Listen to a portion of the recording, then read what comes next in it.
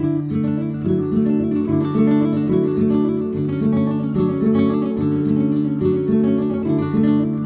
name is Delfina. I come from Argentina.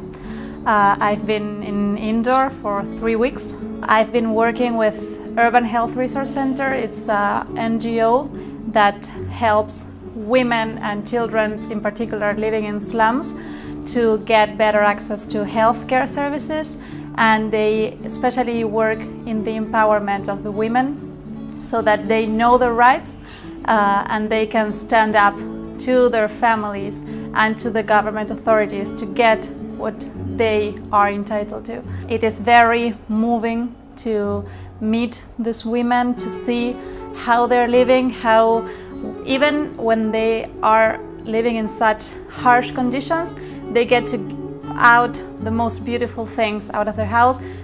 We saw one slum where there used to be a river dividing 2 sections, and these women got together and managed to get approval from the local authorities to build a permanent bridge so that their children won't have to cross that a huge amount of water and dirt when they go to school every day. To me, just seeing and sitting with these women, even if we are not speaking the same language and we need to have someone translate for us, just by looking at them, you could see all the love there was for their children, how they take care, that everything is perfect even when they have to live in really harsh conditions.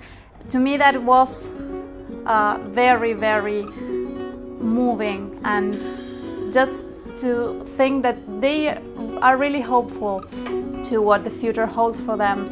Just knowing that hope is still there in their hearts and in their eyes was something unbelievable to witness.